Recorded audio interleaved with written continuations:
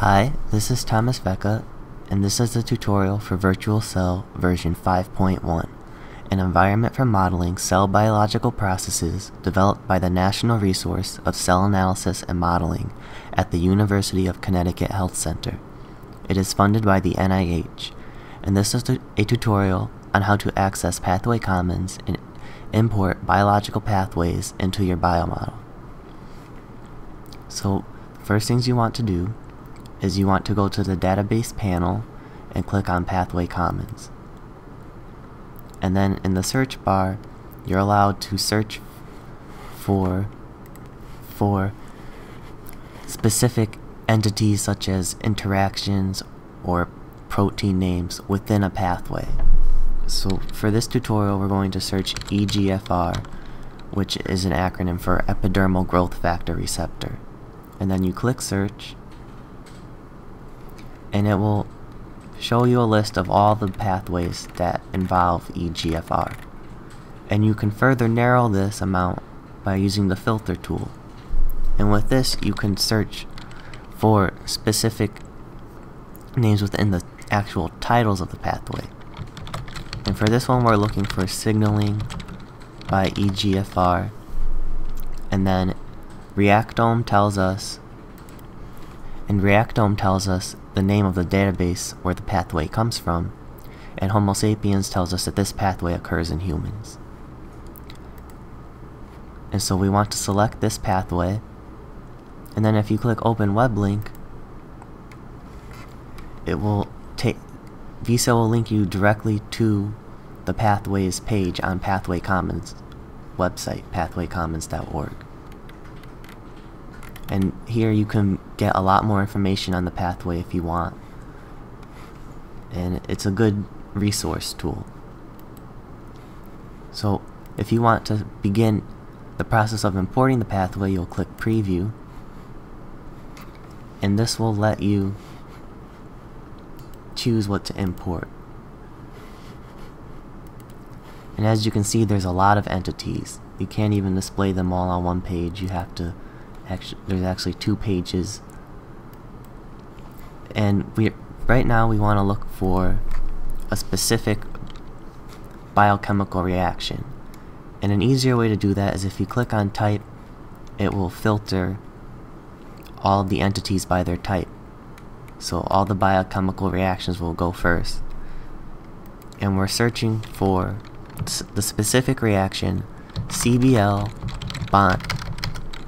binds to GRB2. And then we're going to select import and choose selected only. And the other options plus interactions will import the entity you chose and any interactions it's involved with. Plus components will import any associated components. And then plus complexes will import the entity as well as any complexes associated with it. And then once it's imported, you can see it in the pathway diagram. And if you want to reorganize it, you can use these tools. And since there's only a few entities, it's relatively easy to reorganize them. Whereas with larger pathways where you have a lot of entities you've imported, it would be more useful to look at it through the Pathway Objects tab.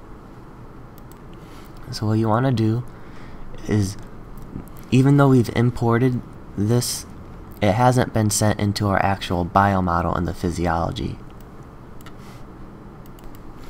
So before we select everything, it's important to know that if you click on a specific entity in the diagram, if you look in Objects Properties, you'll be given links to different websites such as PubMed. And this will give you additional information on the entity. So it's just another way that VCell gives you a lot of resources for what you're working with for additional information. And then we want to link all of this to the physiology, so we're going to select them all.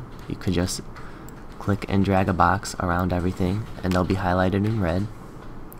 And then click on Physiology Links and then import into Physiology.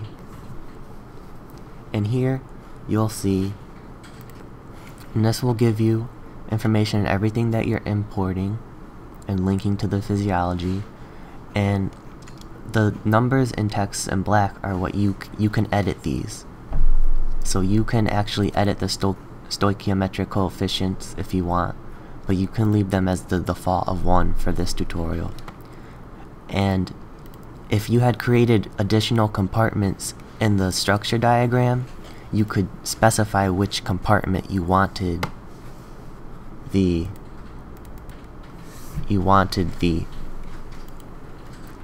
entity to go into, but since we only have one compartment, we don't need to worry about that, and we're not going to change any of their IDs. And then VCell will give you a window telling you what's been imported and converted into the physiology, and then you'll see this creates your species and reactions like normal, but they also have an L, and this means that it's linked to the pathway. And if you select a species and in object properties you go to linked pathway objects, this will take you directly to that species within the pathway, and then you could go right back through the linked physiology object link. So that's just an easy way to go back and forth between the two. And conversely, if you add a species in the physiology, you can also link it to the pathway. So if you select the species that you created, click on pathway links, and then edit pathway links, and then you can link that species to one of the entities, so we can choose that one, and it will be linked to the GRB2. See? It's linked to it. So it allows you to create additional species and link them to the pathway. And now it'd be a good idea to teach you how to import an entire pathway. So what you want to do is, using Control A, you're going to select everything. And since this pathway has so many entities that they extend to an additional page, this one will only import the first 200 entities. So we're going to choose Selected Only, and then we're going to go to the next page, and then using Control A, we'll select all of these and import those as well. And as you can see, there's a ton of entities on the diagram, and no matter which way you organize it, it's still going to be hard to read. So if you go to Pathway Objects, it gives you all of the entities in a list format, which is much easier to navigate. And then you can also search like you did before. So we're going to search CBL binds to GRB2, and you also get the object properties with the links as before. And it will also, if it's been linked to the physiology, that link will appear there as well. So we want to link all of this in the physiology, so we'll choose Control A, Physiology Links, and then import into physiology. And then if anything that you've selected has already been linked, VCell will notify you which those are, and it will not link them again. And again, if you can adjust the coefficients in the compartment locations as well as the ID, but we're going to leave everything as the default for this tutorial. And then and then it will tell you everything that's been converted into the physiology.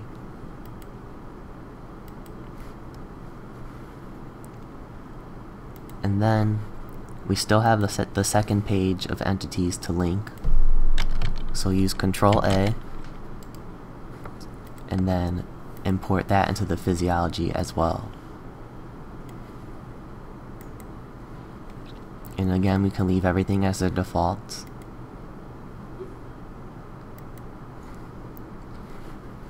And this diagram is also incredibly hard to read due to the large number of species and reactions.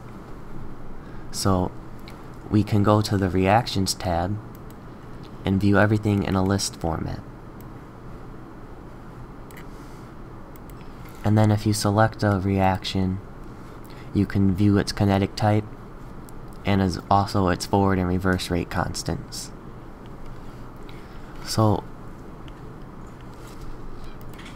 And the reason the default rates are 0 is because there's no information on the rate constants within the database itself.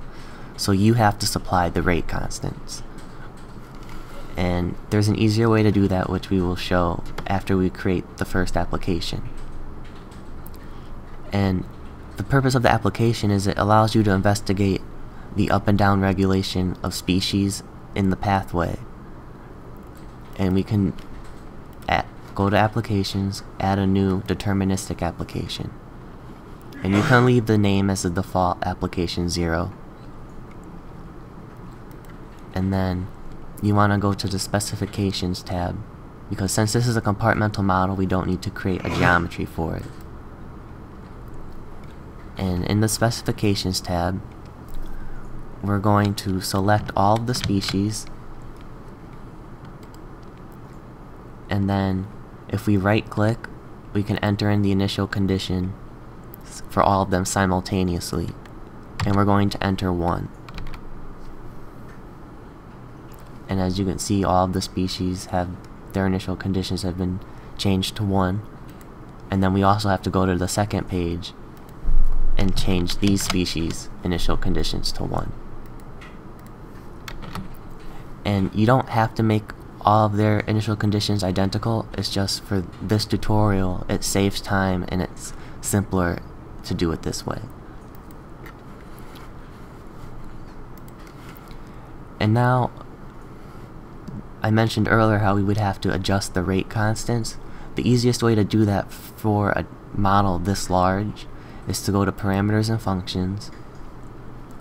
And we're not interested in global parameters or any functions, so we can uncheck those to narrow down our search to just our reactions within the application. And you can further filter what you're looking for using the search bar. And if we search KF for the forward rate constant, we get all of the forward rate constants within our biomodel.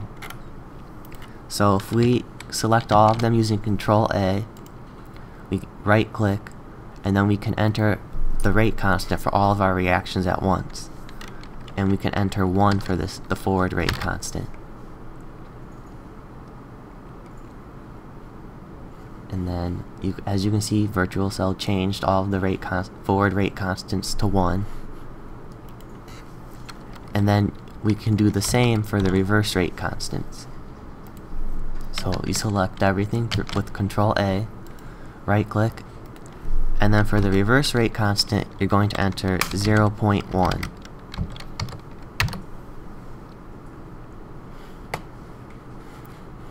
And then VCell will change all of the reverse rate constants to 0.1.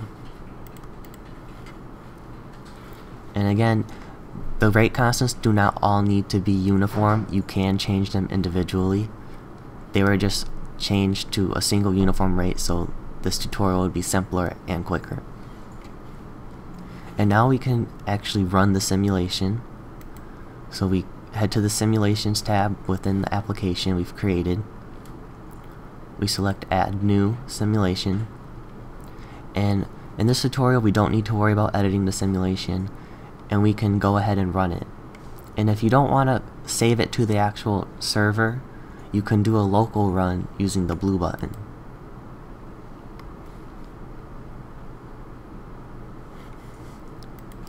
And so you can run the simulation,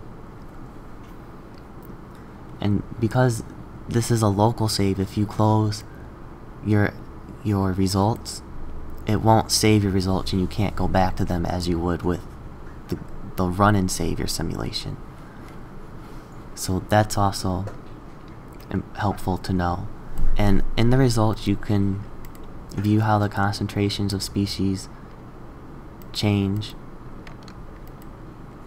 or you can look how the fluxes change, which all the fluxes will start with their names will start with a J, so they'll all be together on the list. And this is how all the fluxes have changed, and you can adjust the size of your window to make it easier to see. Or if you wanted to, you could select everything and just take away the time, and this will show you how everything in the model has changed. And that's how to utilize pathway commons in VirtualCell.